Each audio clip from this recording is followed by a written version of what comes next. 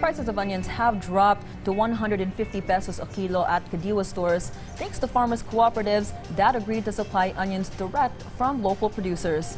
And with more supply coming in after the government allowed an importation, prices are expected to drop further, as we hear in this report from Blazel Pardilia.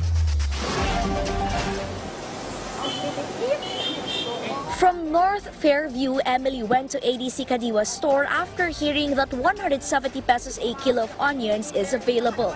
But she was surprised to find out that she would save more after seeing onions are now sold at 150 pesos a kilo. Dito, 150 only. Ang laking diferensya, di ba? Malaking bagay din kahit papaano. Kasi 20 pesos, di ba?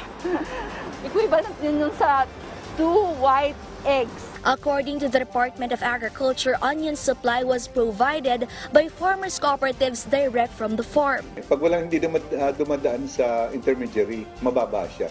If it's direct from the farmers, producers. The Samahang Industriya ng Agrikultura said farm gate price of onion ranges from 150 to 220 pesos a kilo. Prices are expected to drop during peak season and when the imported onion arrives.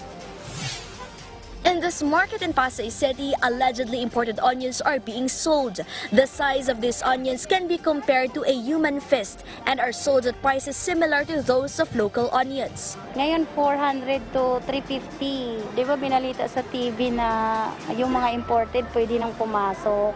So ayun, naglabasan na. Imported ng tawag dito sa amin, di ba? Hindi ko lang alam kung China o ano. Pero yan, okay naman yan. Pwede nang i-display.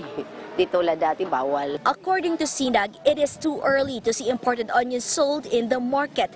Last January 13 was the deadline of importation application. That is why it is possible that those are smuggled onions. The Bureau of Plant Industry confirmed imported onion shipment is yet to arrive. They already reported it to the DA Inspectorate and Enforcement. Sir, as of today, ay wala pa po na dumarating. So yan po sir ay amin lang na-report sa office po ni ASEC James Layug kung saan sila po yung nag-enforce ng ating mga anti-smuggling activities.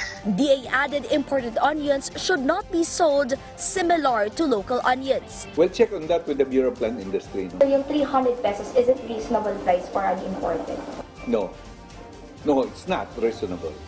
With a landed cost of 10 pesos, tapos benta mo sa market 350, mukhang you are going back again to the December level. Hindi pa pwede yung ganun. Dapat magkano lang, sir? Dapat within that 100 to 150 level. Today, the Sugar Regulatory Administration also announced they will recommend to President Ferdinand R. Marcos Jr. to sell the 80,000 bags of sugar seized in Batangas port in Kadiwa stores. The shipment's country of origin is Thailand and has a market value of 240 million pesos.